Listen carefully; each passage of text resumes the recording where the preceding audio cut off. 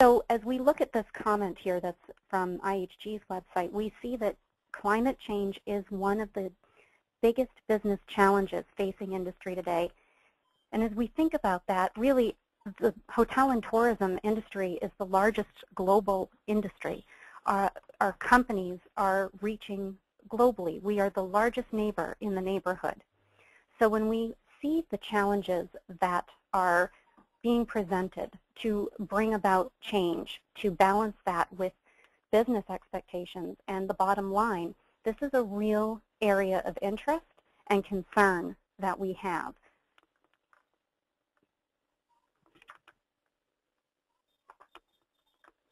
In fact, to kind of set the tone, we'd like to ask a poll question here.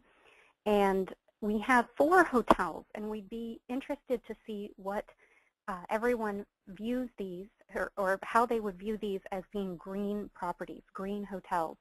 So Rob, can we bring up the poll question?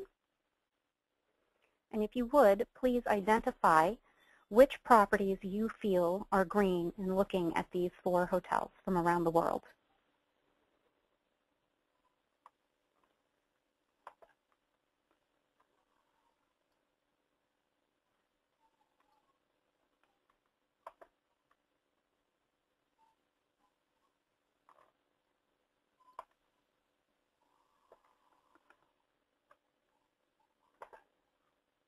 All right.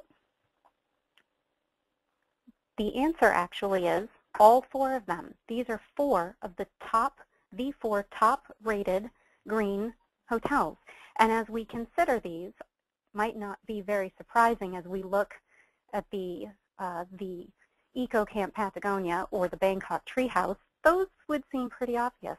But in addition to that, Hotel Carlton of San Francisco and the Grand Hyatt of Dubai are also ranked at the very top of green hotels. So why is that? We're going to find out many reasons, but in part, one significant reason is the use of renewable energy. Both Hotel Carlton and Grand Hyatt have extensive solar panel for energy, as well as water conservation and reuse systems that actually reduce, in the Hyatt's case, over 800,000 gallons a week it saves them. So there are things that are being really done to improve the overall health of our environment and the bottom line as far as green initiatives are concerned. So let's take a look at what our webinar is today.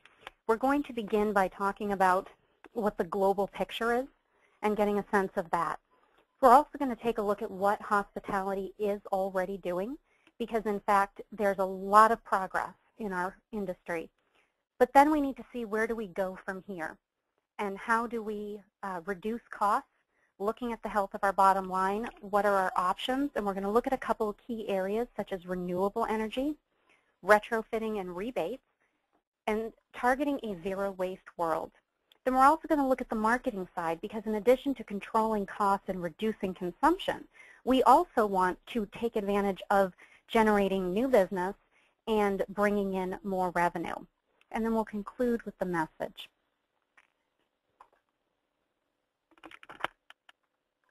So let's start with the global picture, the facts.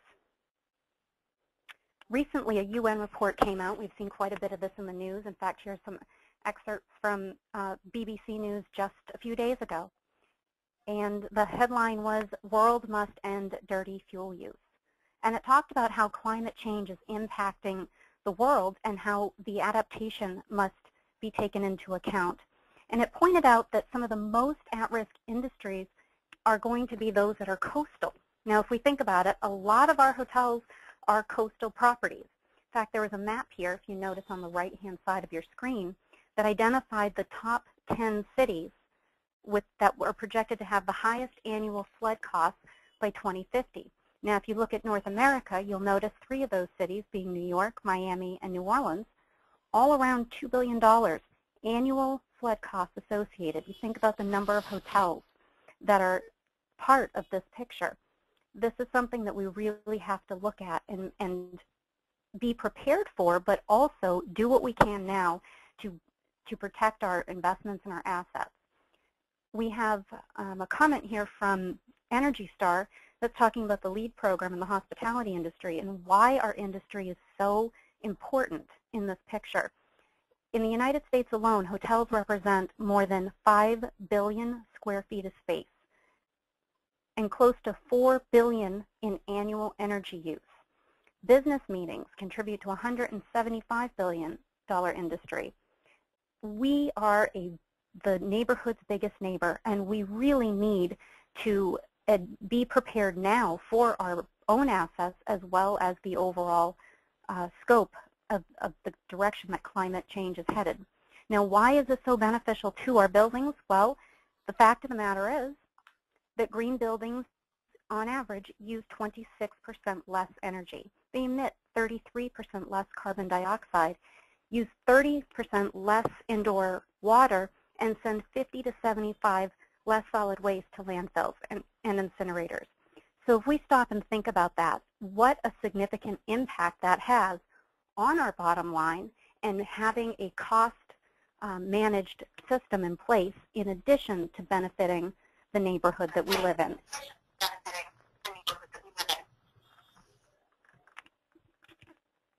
Dan, do we have you back? No. Are you there, Naomi? Can you hear me? Dan. Yes, I sure can. Welcome back. Thank you. Sorry about that. Technical difficulties. That's okay. So we are just chatting about to go into what hospitality is already doing, but before we do, any thoughts on the current state of what between the recent UN and other news factors that are showing what's taking place with the climate? Well, certainly this is a great opportunity for the hospitality industry. You know, typically energy is one of the biggest costs of any hotel's budget. And so anything that one can do to reduce energy consumption, there's a great opportunity to improve the bottom line. We see that industries all around are looking for ways to reduce their energy consumption and to take advantage of alternative fuels or alternative energy. So wind, power, solar, these are some things that are emerging. And there are some great opportunities for hospitality companies to lead the charge in these new energy sources. And it makes sense. You know, the hospitality industry is so dependent on its natural environments and surroundings, and it's got to think about how can it help to preserve or sustain these environments. Excellent. And like we said, you know, a lot of progress has been made, and we're seeing significant accomplishments by several of the leading global brands. So let's take a look and see what some examples of what hospitality is already doing.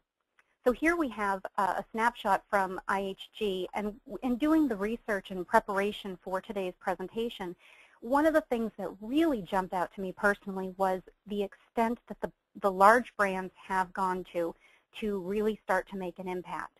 And that is very commendable and something to be very proud of. We realize it's not just the branded properties, but also the independents. And we'll take a look at some of those examples a little later. But what I really liked with this particular website, here at IHG, very clearly, very plainly, they're showing us exactly what their carbon footprint is. Now imagine, just imagine that this becomes part of a traveler's decision-making process. What is the rate of the property? What's the location? How many stars does it have? How many amenities? Oh, and what's your carbon footprint? This is becoming more and more on the minds of people, and as we talk about marketing a little later, we see that this sort of information is something that travelers want to know. And Dan, I believe that's something that you have really seen as well in your studies and research. Yeah, you know, we've got a lot of consumers now that when they shop for products and services, they are looking at what companies are doing and how environmentally friendly or responsible these companies are. I can tell you, particularly in the meetings space, meetings events, meeting planners include this in their RFPs.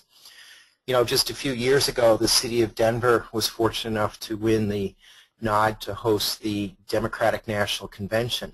And it was no easy feat for the city to win that, but as part of winning that business, the city had to show all of these different environmentally friendly initiatives that it had taken on.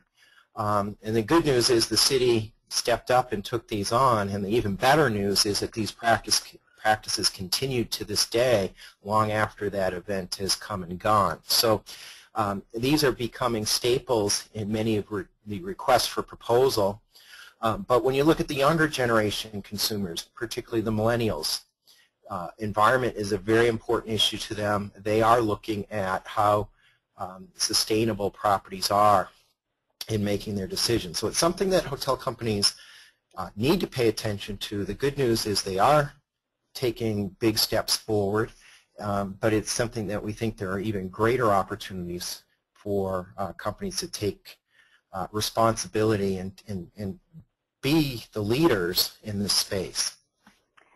Thank you, Dan. And we're going to take a look at some exact scenarios within the meeting world itself, as well as additional marketing opportunities that relate to that. Let's take a little bit more of a look of some of the things that the industry is already doing. This comes from the Hilton website, some things that are very significant. You take a look at the amount of savings that they experienced in utility costs. If you look at just the year 2012, over $250 million in utility cost savings. What a strong voice for putting into place energy controls. And a lot of theirs came from green power. If you notice at the top here, with what they were able to purchase with green power, actually equated to 94% of the annual electricity use in their owned hotels in the U.S. That equated to avoiding an estimated 80 million tons of carbon dioxide, or the emissions of 43,000 passenger cars. So what a terrific step forward the industry is taking. If we look across the brands, this is kind of a snapshot because all of the companies are really looking to make impact on reduction of energy consumption, water consumption, the carbon footprint, and the waste output. So as we look at it, this chart will give you a kind of a base comparison as to what the leading brands are doing, what their goals are. Most are looking to reduce these categories by an average of 20% by 2020. Some are a bit more aggressive, some have shorter timelines, but the terrific thing is that most of the websites have this information readily available and are keeping the progress transparent and communicating it. We really appreciate that. Another area that, and specifically with that category of waste reduction, this is an interesting category.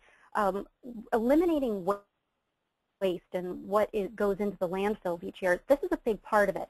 There's a program called Clean the World, and we see IHG has about 160 properties participating in the program. And in 2012, Marriott became actually their first hotel partner for Clean the World, and this organization is a nonprofit that collects and recycles partially used soap and other amenities from the guest room and are able to avail those to communities around the world. So in 2012, or at this point, Marriott had over 47,000 rooms participating, making them the #1 chain for in the Clean the World portfolio.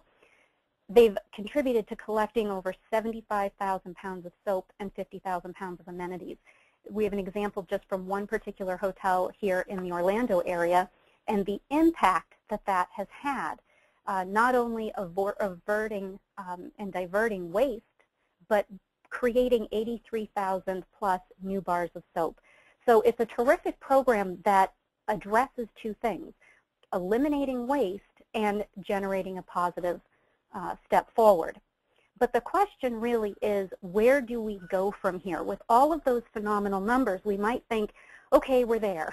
But in reality, we have to keep going. We can't look back. Now, why is that? Let's take a look at some of those numbers, but in comparison. Again, we commend and applaud and are deeply appreciative of all the steps that the companies are taking. But let's take a look at these kind of in proportion and focus on what we can still do. Energy Star has a chart that shows certification by building type, and right now hotels sit at 2%. While there are definite challenges that prevent hotels from becoming certified, it certainly indicates that we still have a ways to go and that there are things we can be doing. We take a look at the Clean the World program. That 47,000 rooms is wonderful, but when we compare it to having over 530,000 rooms in North America, clearly there's still opportunities for us to go. IHG Green Engage, they have over 2,600 properties, more than 50% of their properties participating out of their 4,600. Best Western has over 1,100 out of their 4,000 properties with the green icon around the world. We see Hyatt, of their 500 plus hotels, over 90% are installing energy efficient lighting as well as water efficient fixtures. 35% have installed an energy management system that helps to control the guest room stats, their thermostat temperatures after the guest checkout. And for Hilton and their program, they have almost 2,300 of their 4,000 participating in the programs. What I really appreciate that Hilton also includes on their website is the fact that as a global brand, they are representing a wide range of climates around the world. And so as a result, their sustainability strategy has to be flexible to take into account a wide span of variables. So there are not one size fits all. When we go around the globe and we look at the different environments and circumstances of the properties, we recognize there are challenges and there are things that, some things that are going to apply and some things that will not. But when we look at these numbers, what we want to focus on is what else can we be doing? What more can we do? And that's what these numbers really tell us. So with that in mind, what do we do next? What is next on the agenda? What's coming up? So as Dan brought out earlier, renewable energy, that's a big one. If that's not an option at this point, perhaps retrofitting is, and we're going to see some nice examples where rebates make that really feasible for hotels. And then finally, a target of zero waste world.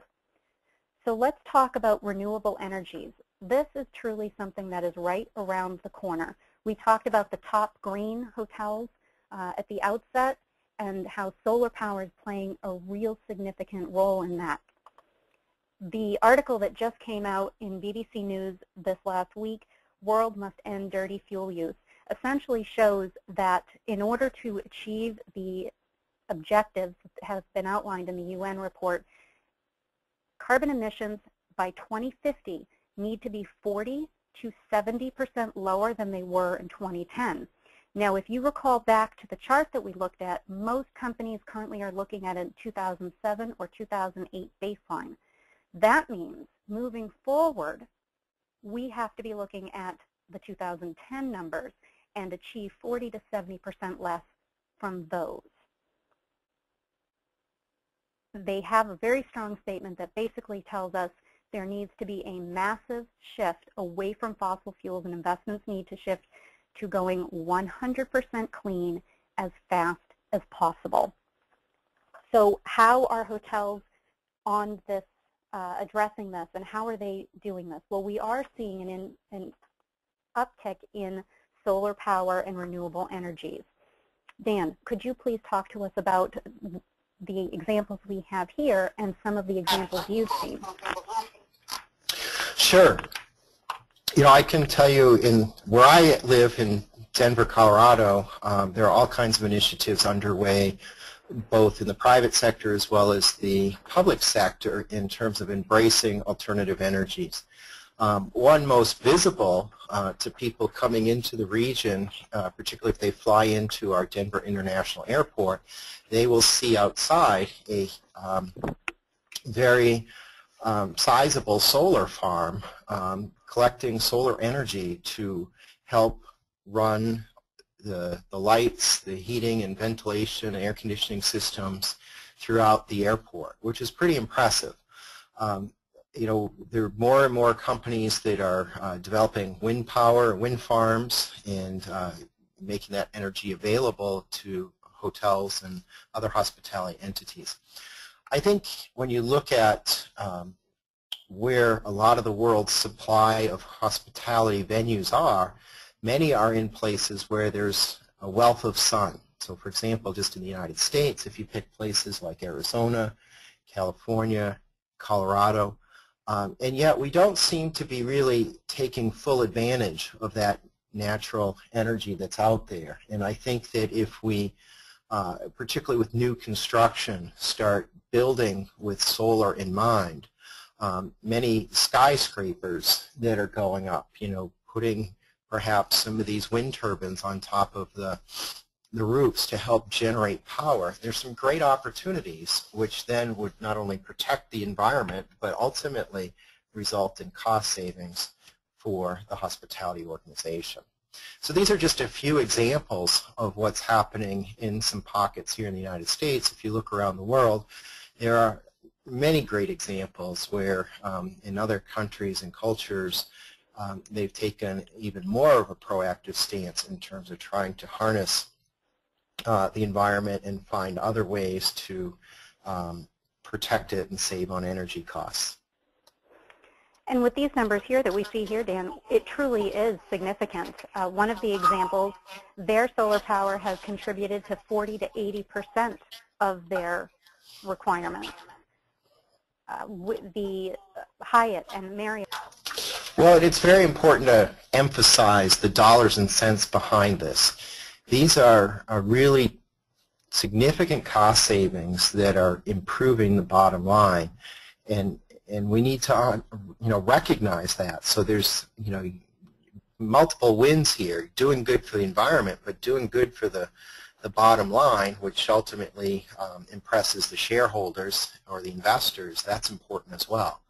So it's a double win. Absolutely. So this might be something that perhaps our audience today is beginning to think about or is starting to consider at a more serious degree. But if we don't have the opportunity to do this today, there are other options.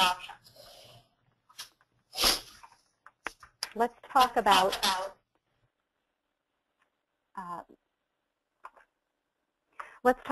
thermostats for a moment. This is a simple way to conserve energy and reduce the amount of energy demand in a very simple way. We might not be able to put in renewable energy at this point, but can we make sure that we're using more efficient use and consumption of our energy? And smart thermostats have come a long way. I was recently at a hotel in Las Vegas, and they had put in tremendous renovation into this property. Phenomenal rooms, amazing design, decor, amenities, and the thermostats on the walls were the old-fashioned high, low, on, off.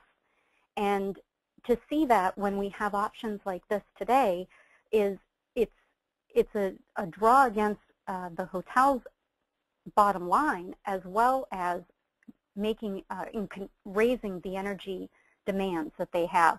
We have a simple example here of a 205-room hotel in this example, that they had a savings of $138,000 in 5 years, and their ROI with this product was as low as a year. So very quickly they can recoup their money and have substantial savings ongoing. Is how it is quite educational. You're able to see a savings calculator and actually put in and get a sense for your particular property, selecting the type of property, entering your monthly bill, your number of rooms, and your zone, and actually be able to calculate your savings. In addition to that, there's a terrific map that shows what hotels using these systems are saving. So again, when we think about the role of hospitality as the biggest neighbor on the block, how do we contribute to the overall picture and reduce our consumption by some 40%? So a very simple way to do this. In addition to that are the rebate programs. And Dan, I'm going to talk about this slide, and then if you could rejoin the conversation and talk about some of these simpler retrofitting options and the impact they have.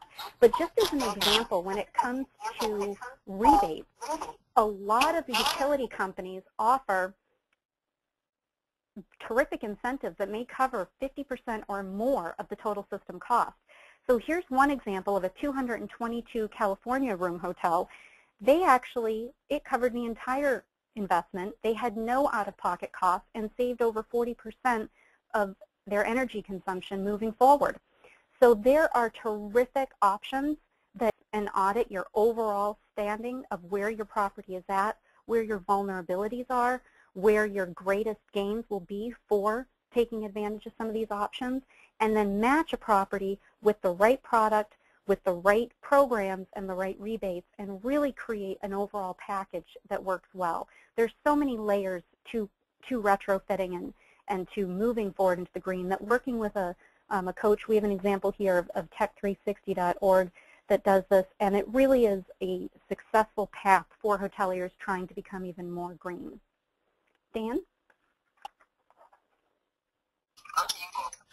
Well, it's great to think about the different rebates, you know, and they're not just on things like thermostats. I want to underscore that other, any type of utility. So there are a lot of savings or rebates that could be had for using, for example, water-efficient devices, using possibly better energy-saving light bulbs, as well as the thermostats and things like those. So, keep your eyes open for these opportunities, because basically the utility companies want to help partner. Sometimes there are also tax incentives by the local, state, or federal government for putting in different energy-saving or utility-saving devices. So these are things to think about. And just on a side note, for each of you personally, some of these opportunities may exist in your own homes. I can tell you from my perspective, I have purchased water-saving toilets, more sophisticated sprinkler management systems, and I have gotten rebates from my local utility companies because I am doing efforts to conserve water consumption or energy. So those are some things to think about. This could also help you personally as well as your organization professionally. Excellent point. Thank you, Dan. Sure. So when you think about technology, it's great in many respects, but technology, particularly computers, require a lot of energy. The power to turn these computers on and to keep them running, but then also computers give off a lot of heat, and so we need to often put them in controlled environments where we are cooling rooms.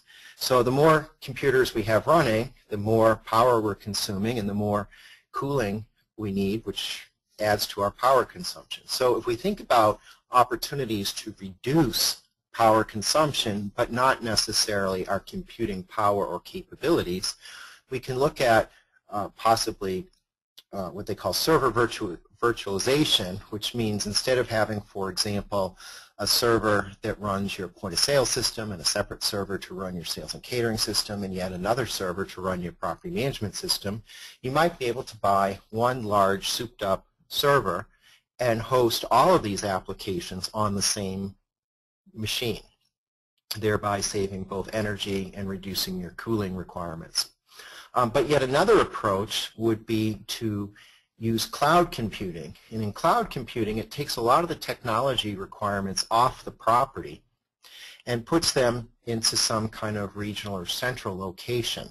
And again, it's got the similar concept of sharing servers, but one thing for you in particular is that by using the cloud, you're transferring some of your own energy costs to somebody else, and hopefully because they're sharing computers and creating environments that are good for these computers to run and doing so in a more efficient manner, they might be able to do better and ultimately create a more positive effect or less of a negative impact on the environment. So these are some opportunities. In addition, with cloud computing, there's some benefits because it takes a lot of fixed cost when it comes to technology, the capital expenditures, and changes them to more of a ongoing transactional cost. So it makes it more affordable, at least on the front end, for companies to get access to technology and the capabilities they need. And yet it puts the technology management in the hands of professionals who are really trained on things like the maintenance of the hardware, doing system backups, making sure that there's ironclad security and things like that. So there are a lot of other benefits to using cloud computing than just simply saving energy. But nonetheless, it's an important thing for us to call out, because as you look at trying to reduce your energy costs, this is a very viable way now that companies are turning to in order to meet that goal, as well as solve some of their other operational goals when it comes to technology management. So that is a very important area to look at. But then we take it to the next step, because now we have, let's say, gone from paper to electronic. But what about that waste? Because devices have a lifespan, and we go through a lot of electronics in our hotels. We're upgrading our televisions, and we have computers, and we have printers. So what happens with e-waste? This is an important category as well. One example is locating and finding a reliable, trustworthy company to handle your e-waste. We found one in particular. They are the official e-waste processor for the Dallas Mavericks and some other reputable companies around the United States, and they exist in other locations around the world as well. Be aware, and we have a link on the page here to a CBS News broadcast, which we will not be showing during today's session, but strongly encourage you to view. There have been cases where companies and individuals believed they were working with a reputable e-waste facility, and in fact they were not, and it was being shipped and dumped in landfills overseas. This is an important topic, and if we're being very sincere about reducing the waste that we have and how things are handled, we need to look at all fronts: guest consumption, employee, internal consumption, and then ultimately what we do with our e-waste. So please take a moment after you've had a chance to be part of this webinar and view this video. It's very powerful. Dan, anything on the topic of waste before we move on?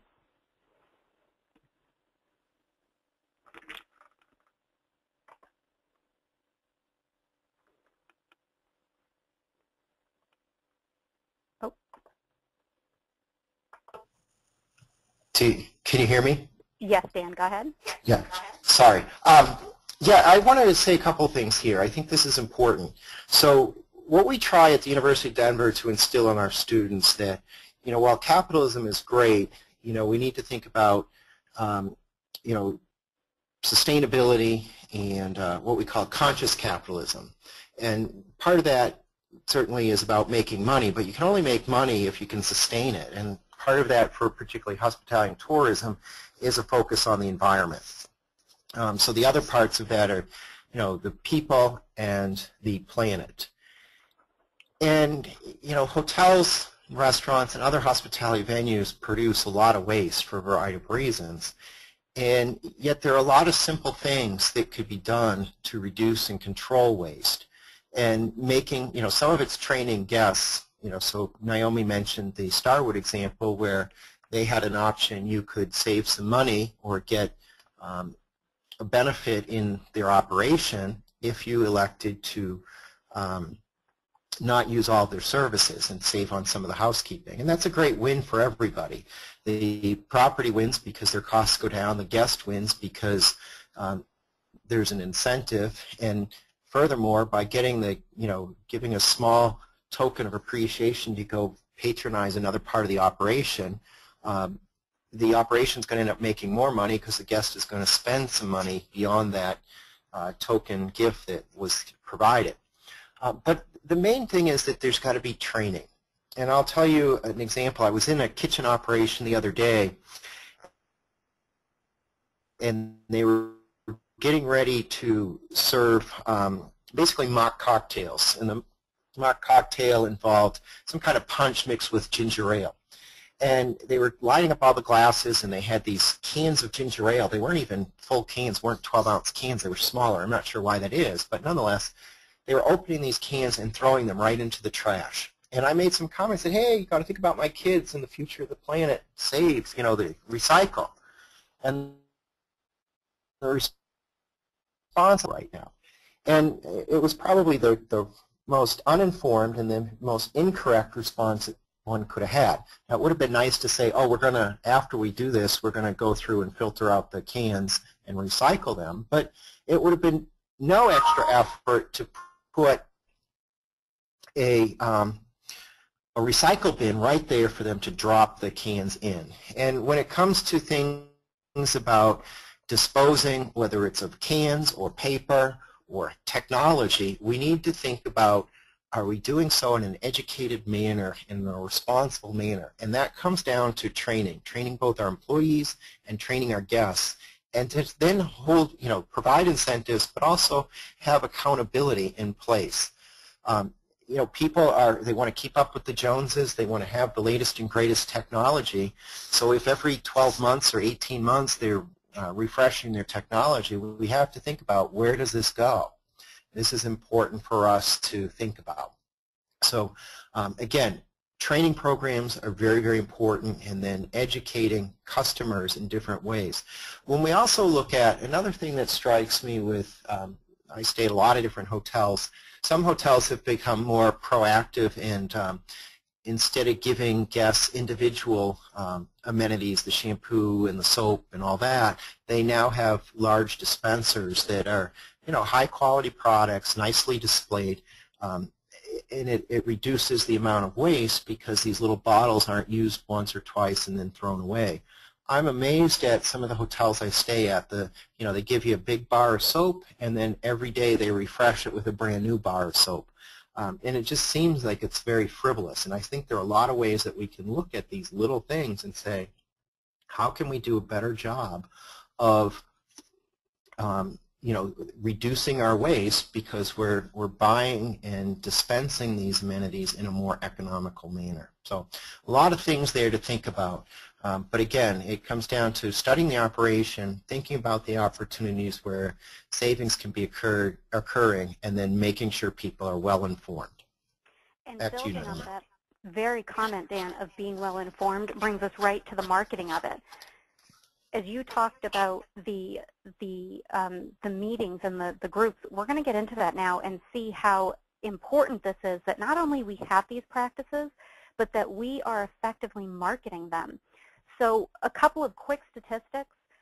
It's been shown the effect on guest reviews. Hotels that have more green programs, that have the certifications, they are getting higher ratings and rankings than hotels without. Looking at the event planning side, 79% of event planners would avoid a destination or venue with a poor environmental record.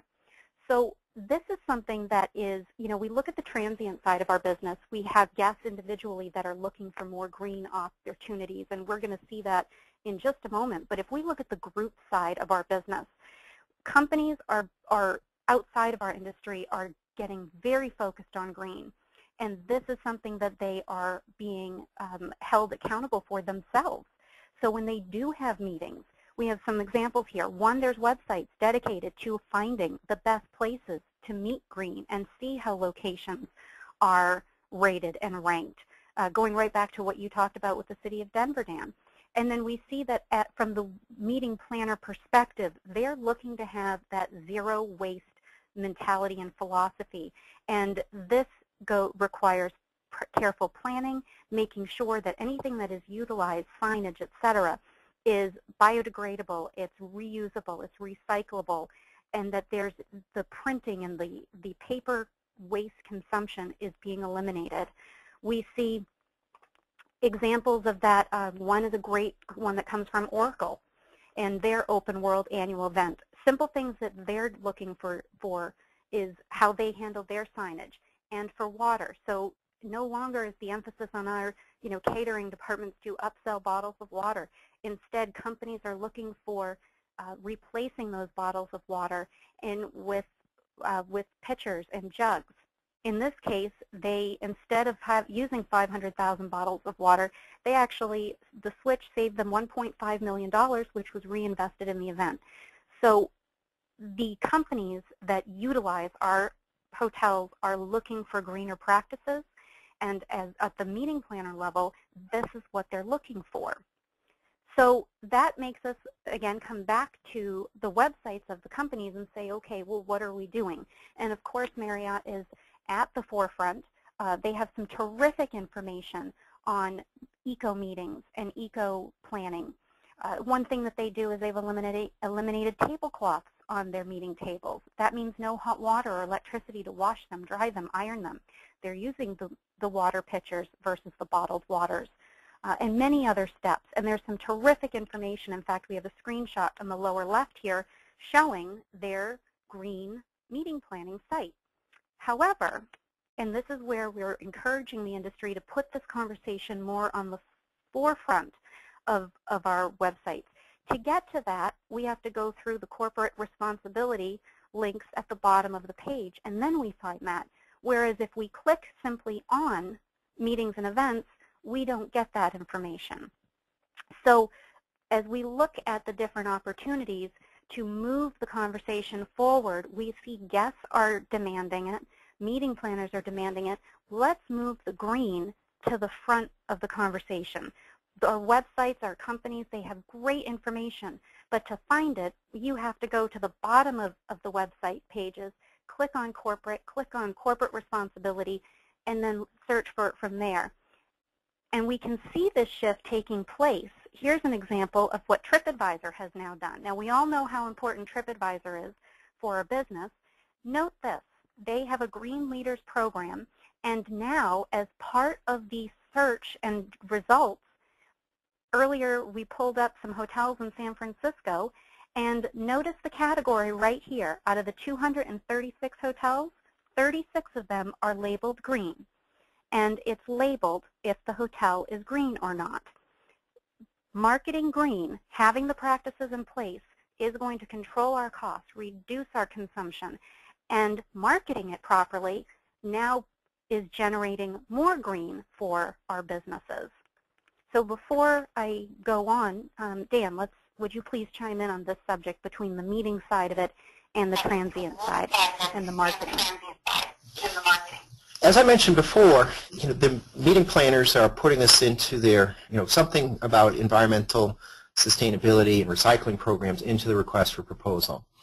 We also need to look at the consumers of the guest rooms. And, by and large, we see an increase in millennials who are now of discretionary purchasing power, making important decisions about where they're staying, whether it's business trips, family leisure trips, or even decisions for their companies, perhaps regarding negotiating policies as part of procurement where business travel will occur in their companies.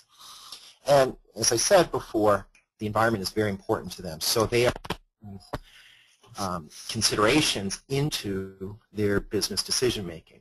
Now what's important, we've talked about a lot of different ways to employ some best practices that we've seen across the industry to save money. But the other part is to look at how you can monetize and communicate what you're doing to attract new business or to build your business. And some of these initiatives may cost some money up front. There may be some investment that people need to focus on. And what we are finding is that consumers are willing to pay a premium, a slight premium, if they know that a company is doing good and has great practices in place. So the question then becomes, how do meeting planners, the decision makers of these big purchase decisions, are aware and making decisions in a responsible manner? And so when you think about many consumers today, they might go to an online travel agency, for example, and search on a hotel in a given city, and then they get kind of side-by-side comparisons, product A, product B, product C, and the consumers are trying to make a delineation of what's different about each property over another and what is the value proposition. And if they look at just price alone, it may not tell the whole story. So we need to think about how a property can sell its green initiatives. Now, there are some efforts being implemented within the industry today. We just had on the screen what Priceline is doing, the I Stay Green. But the problem with that is that it's a special search engine. So consumers who are, if you will, kind of the green travelers, and that's a growing segment of people, or we've in the past used the term eco travel. They'd have to call up this search engine separately. And I think what we need to do is find ways that this becomes more mainstream, that when you search for a property in a given city, it comes up and it starts telling consumers different information about maybe their commitment to sustainability in the environment, their carbon footprint, how good or bad a property is. That sense of accountability will be important to move the industry in kind of a leapfrog manner to make some giant strides, but it would be an opportunity for those who are on the leading edge to really shine and be more competitive.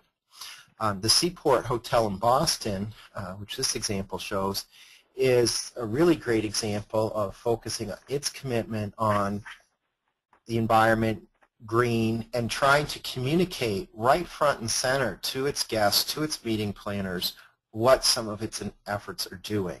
And I think that increasingly sustainability and social responsibility, well, many companies have these reports and they put them somewhere on their website. Often they're embedded, and this is now something that's more of a priority in people's thinking when they're making purchase decisions. So it shouldn't be relegated to the back page, so to speak. It needs to be front and center. Ultimately, not being green is costing you green. When we are not energy efficient, when we are not water efficient, when we are wasteful, whether it be with paper or electronics or whatever the case may be, if we are not being green, we are essentially flushing that money down the toilet. So to be green in 2014 and moving forward, we need to be looking at what our opportunities are as we move forward. And individually, each one of our hotels, we see that especially the larger brands, they comprise a mass amount of numbers around the world.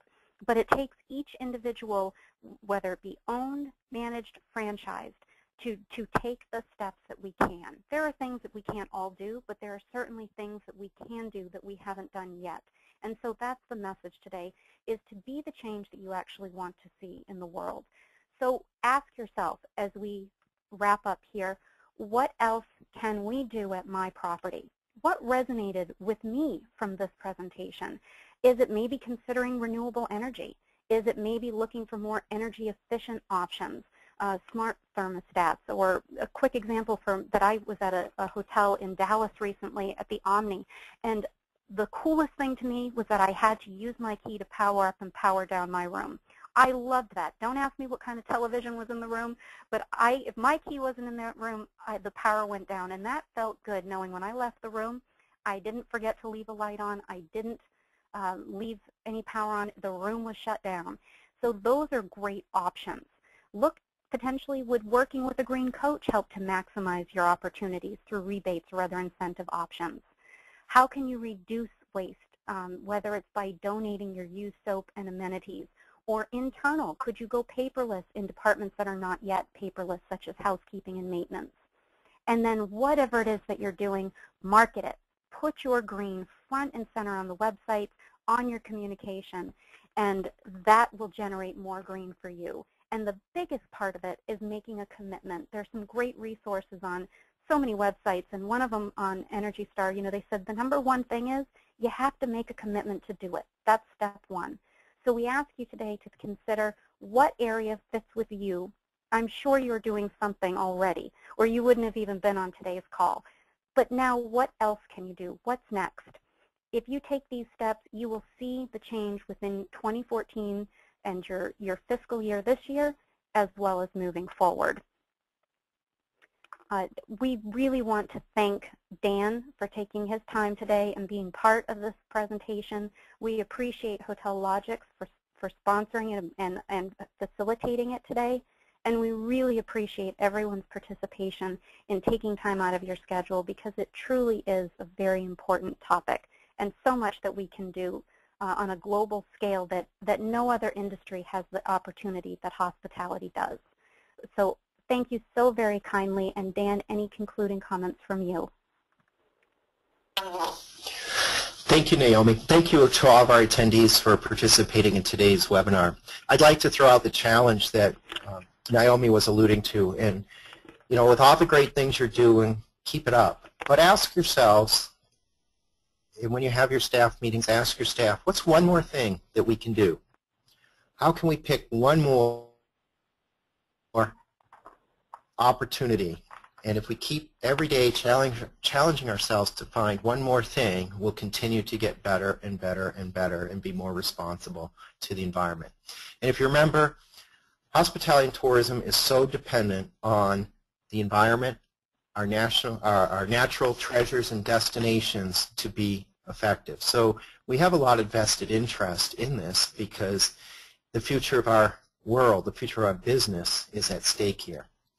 And as we conclude, I want you to think about, I once was heard a sermon, and the priest had a children's liturgy, and he called all the kids up and sit in front of the altar, and he asked the kids, what's the most important symbol here in the church? And there was a pregnant pause, and then finally one young girl raised her hand all excited, and she said, I know, Father, it's the doors. And the priest was kind of stupefied. He couldn't understand, but everybody in the audience laughed. And he thought about it, and he was trying to figure out how he was going to recover. And when you think about a church, there are all kinds of religious artifacts and stained glass windows and things, but why did this girl pick the door?